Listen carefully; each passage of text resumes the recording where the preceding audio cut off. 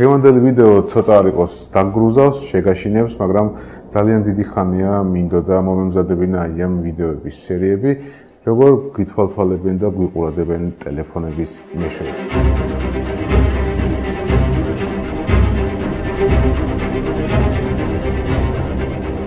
ათეული წლების წინ იმისათვის რომ შენზე განეხორციელებინათ რაიმე სახის თვალთვალი ან მეთვალყურეობა საჭირო იყო სპეციალურ სამსახურებს დაეხარჯათ ძალიან დიდი თანხები იმისათვის რომ შენთვის გამოეყოთ სპეციალური აგენტი და ამ აგენტს უნდა ეარა შენს კვალდაკვალ, უნდა ეცხოვრა შენი ცხოვრებით, უნდა ეთვალთვალა, უნდა დაეთვალა ნებისმიერი შენი ნაბიჯი და ყველაფერზე მიდიოდა ძალიან დიდი და უზარმაზარი თანხები, მაგრამ სპეცსამსახურებიც მიხვდნენ რომ თურმე ეს აგენტი შესაძლებელია ყოფილიყო უშუალოდ შენს ჯიბეში. როგორც აღმოჩნდა, საბოლოო ჯამში ყველას ყავს ჩვენი ინდივიდუალური აგენტი, რომელსაც ჯიბით ვატარებთ. უფრო მეტიც მუდმივად ვაძლევთ ჩვენს პირად ინფორმაციას. ჩვენი ტელეფონები აღჭურვილია ორი ძირითადი სერიული, ანუ მაიდენტიფიცირებელი ნომრებით, ანუ კოდებით. პირველი არის ეგრეთ წოდებული IMEI კოდი, რომელსაც ქართულად ვეძახით, ანუ IMEI, რომელიც იშიფრება International Mobile Equipment Identity.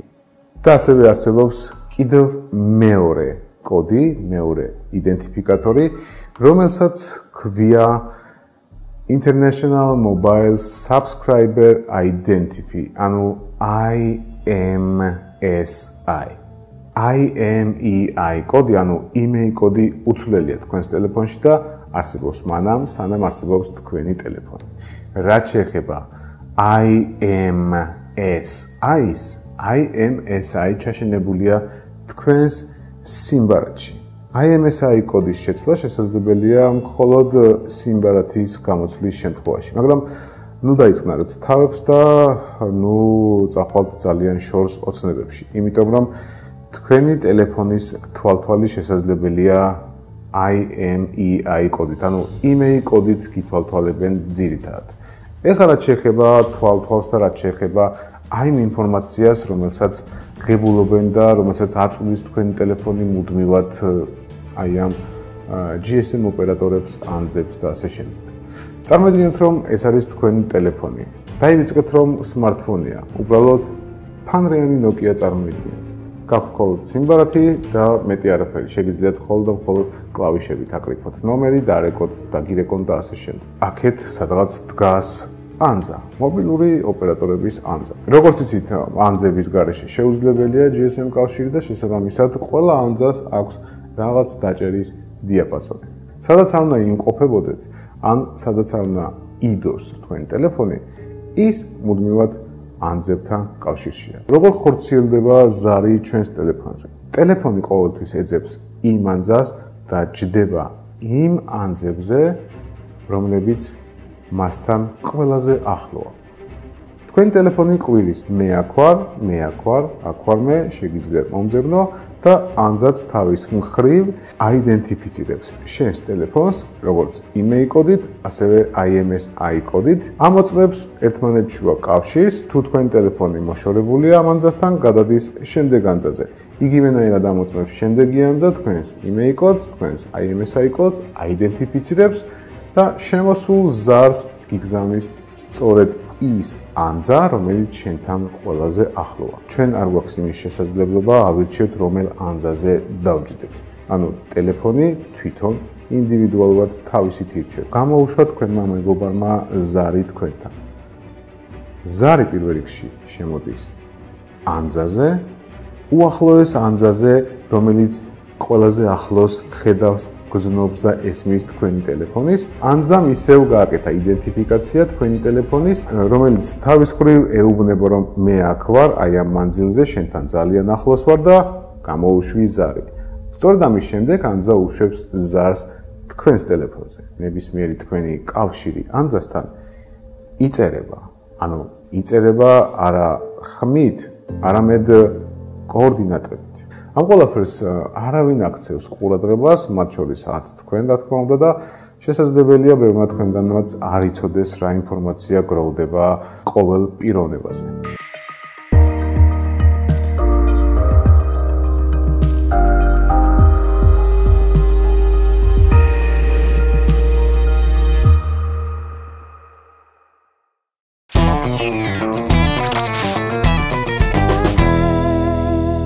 ყოველდღიურად თქვენ დადიხართ თქვა სამსახურში, მიდიხართ რაღაც მაღაზიაში, მიდიხართ მარკეტში, შემდეგ ისევ ბრუნდებით სახლში, სახლში დებთ ამ ტელეფონს, შემდეგ ისევ იღებთ, გადიხართ დილას და ასე შემდეგ. ყოველ ჩვენგანს გვაქვს ყოველდღიური ჩვენი ერთი და იგივე თითქმის სცენარი და ერთი და იგივე რუქა, გადაადგილების რუქა. შესაბამისად, რა თქმა უნდა, ეს ყველაფერი გროვდება, ეს ინფორმაცია იწერება ამ ანძებზე, ამ GSM ოპერატორების მიერ და ეს ყველაფერი ინახება. ჩათვალეთ, რომ ყოველ პიროვნებას, რომელსაც აქვს თავისი smartphone, აქვს ასევე თავისი ისტორია, აი ამ კონკრეტულ მობილურ ოპერატორებთან. არ აქვს მნიშვნელობა, რომელი ოპერატორი იქნება, ნებისმიერი ანძა, ნებისმიერი ოპერატორი შესაბამისად ამ თქვენს გადაადგილების კოორდინატებს და ინფორმაციას ინახავს. ეხლა რაც შეეხება იმ ადამიანებს, ვისაც რატომღაც გონია, რომ ყველაზე დაცული ტელეფონი უჭირავს ხელში, ან ყველაზე დაცული სისტემა აქვს და ასე შემდეგ. მოდით ერთ რამეზე შევთანხმდეთ. ნებისმიერი აპარატი, ნებისმიერი დევაისი, რომელიც საერთოდ ზოგადად რომ ვთქვათ, მოხდება ინტერნეტში, უკვე უნდა იყოს შეგუებული იმაზე, რომ თქვენი მონაცემები აი ამ დევაისში აღარაა დაცული. აღარ არის იმ დონეზე დაცული, რა დონეზეც ოფლაინში იყო. იმ შემთხვევაშიც კი, როდესაც თქვენ ტელეფონი გიდევთ ჯიბეში, ამ ანძებთან მუდმივ კავშირშია. გადაადგილდით ერთი ადგილიდან მეორე ადგილზე, მოიხსნა ერთი ანძიდან, მოგძებნათ მეორე ანძამდე. ეს ყველაფერი გროვდება რაღაც ბაზაში. გროვდება ყოველი ჩვენი პიროვნების ინდივიდუალური ბაზა. ცოტა არ იყოს საშიშიც არის რომ დაფიქრდები, მაგრამ ეს არის ჩვეულებრივი რეალობა. ვინც ფიქრობს რომ სიმბარაც გადააგდებენ, ახალს ჩადებენ და თვალთვალი და მეთვალყურეობა მათზე მორჩება, გაქრება და გაჩერდება. email კოდი სწორედ ტელეფონებში მისთვის არის რომ email კოდის შეცვლა გამორიცხულია, ის არის მუდმივი, ჩაშენებული და ასე შემდეგ. როდესაც თქვენ ახალ სიმბარათს ჩადებთ და დაფიქსირდება ახალი სიმბარათი აი ამ email კოდზე, ის ოპერატორები, ის ანძები იგივენაირად გააკეთებენ იდენტიფიცირებას, შემდეგ შესაბამის ბაზებში მოხდება თქვენი ყოველდღიური ისევ სცენარის, ესე ვთქვათ, ციფრული კვალის იდენტიფიცირება ერთმანეთთან, ანუ წინა სიმბარათის და ახალი სიმბარათის, როდესაც აღმოჩნდება დაემთხვევა აი ეს ყოველდღიური სცენარი და თქვენი ციფრული ანაბეჭდები, ერთმანეთს შესაბამისად იდენტიფიკაცია მოხდება და მიხვდებიან, რომ ეს სიმბარათი ისევ შენია და არა ვიღაც სხვის. ანუ ტელეფონი არ გაგიყიდია, არ შეგიცვლია, სხვას არ აქვს ეს ტელეფონი და ისევ შენ გაქვს უბრალოდ სიმბარათი შეცვალეთ. თქვათ წახვედი და იყიდე ახალი ტელეფონი. შეიძინე სხვა სიმბარათი საერთოდ სხვის სახელზე. მაგრამ გაიქცევი თუ არა შენს ყოველდღიურ სცენარს. ანუ შეიცვლი თუ არა სახლის მისამართს, შეიცვლი თუ არა სამსახურს, გადაადგილდები თუ არა სხვადასხვა მიმართულებით და შენი რაღაც საბოლოო გართობის პუნქტი, წერტილების სამეგობრო შეიცვლება თუ არა. შეძლებ თუ არა აი ამ ყველაფერს. რა თქმა უნდა, ვერ.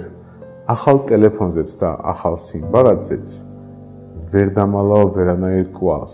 გავა რაღაც პერიოდი, მონაცემთა ბაზა მიხვდება, რომ აი ამავე გადაადგილებით, ამავე ათვლის წერტილებში, თქვათ, A პუნქტიდან B პუნქტამდე, სამსახურში მისვლიდან სახლამდე მისვლამდე და სხვადასხვა რაღაც მსგავსი წერტილები ისევ და ისევ დაიდენტიფიცირდება ერთმანეთში და აღმოჩნდება, რომ მონაცემთა ბაზა გააიგივებს შენ ახალ ტელეფონსაც და ახალ სიმბარათსაც ისევე როგორც ერთ პიროვნებას. ანუ ამ შემთხვევაშიც ვერანაირად გაექცევით აი ამ ინფორმაციას. საბოლოო ჯამში მივდივართ იქამდე, რომ პრაქტიკულად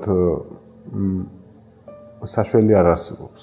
და ისიც გაითვალისწინეთ, რომ მე ამ წუთას საუბარი მქონდა არა smartphone-ებზე, არამედ ძალიან უბრალო ფანრიან Nokia-ებზე. შემდეგ წარმოიდგინეთ, როგორ თულდება აი ეს მთელი სცენარი უკვე smartphone-ებზე. არა მხოლოდ უბრალოდ ტელეფონებზეა საუბარი, რა თქმა უნდა, ეს არის უკვე smartphone-ები, თქვენი ყოველდღიური გადაადგილება, თქვენი მარკეტის დაგროვებადი ბარათები, ხო, ამ თემაზეც აუცილებლად ვისაუბრებ, როგორ გითვალთვალებენ აი ამ ბარათების მეშვეობით. აი ეს ყველაფერი იკრიბება საერთო ჯამში რაღაც ბაზად, ინდივიდუალურად ყველა პიროვნებას აქვს თავისი ისტორია, რომელსაც საერთო ჯამში ეძახიან big data-ს. აი ამ big data-ს მეშვეობით უზარმაზარი კორპორაციებისთვის, ხელისუფლებისთვის და სხვა უამრავი აი ესეთი გიგანტებისთვის ჩვენ ხვდებით მხოლოდ რაღაც პროდუქტი, რომელზეც შემდგომ ზუსტად აი ამ ინტერესების გადაადგილების მიხედვით ასაღებენ თავის პროდუქციას. დიდი კომპანიები ხელისუფლების შემთხვევაში გვითვალთვალებენ და ყოველთვის მეთვალყურეობის ქვეშ ვიმყოფებით, როგორ ვიქცევით, როგორი კანონმორჩილები ვართ და ასე შემდეგ. არა აქვს მნიშვნელობა, რომელ ქვეყანაში ცხოვრობ, იქნება საქართველოში, იქნება საფრანგეთში, ამერიკაში, ნებისმიერ სხვა ქვეყანაში. აბსოლუტურად ყველა ქვეყანაში იგივე იდენტური სცენარით მიმდინარეობს ყველაფერი.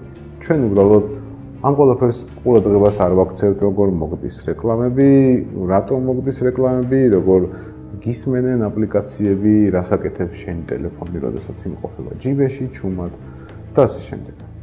დიდი მადლობა ყველას, ვისაც არ მობეზდა და ბოლომდე უყურა ვიდეოს, ვისაც დაინტერესდა და ძალიან გთხოვთ ლაიკებით გამომიხატეთ თქვენი ინტერესი, იმისათვის რომ გავაგრძელო და განვავრცო აი ესეთი ცოტა არ იყოს შესაშინებელი, მაგრამ ძალიან საინტერესო ვიდეოები. არ შეგეშინდეთ ჯერ ყველაფერი წინა. კარგად. Sometimes it burns. Sometimes it hurts when you say my name, but thinking of